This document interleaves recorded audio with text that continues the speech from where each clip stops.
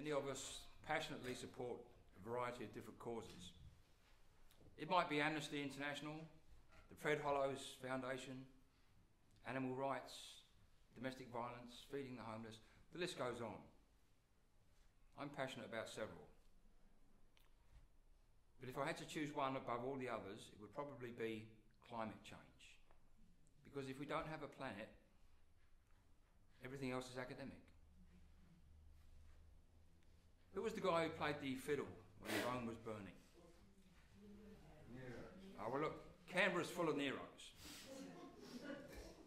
And unfortunately, when these people should be showing leadership on what to do about climate change, they're looking after their own interests.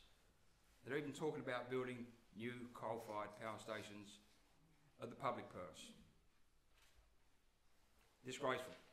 The poem is called One Earth. The climate's changing. Longer summers. Not so cold these winter days.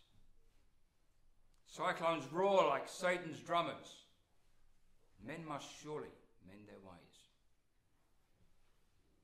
Ocean rise is slow but steady. Less sea ice at poles we see. Reefs and fish are now declining. Can't cope with acidity. Growth and profits still are sacred. Human populations rise. Mass extinctions, rate increasing. Listen to their silent cries.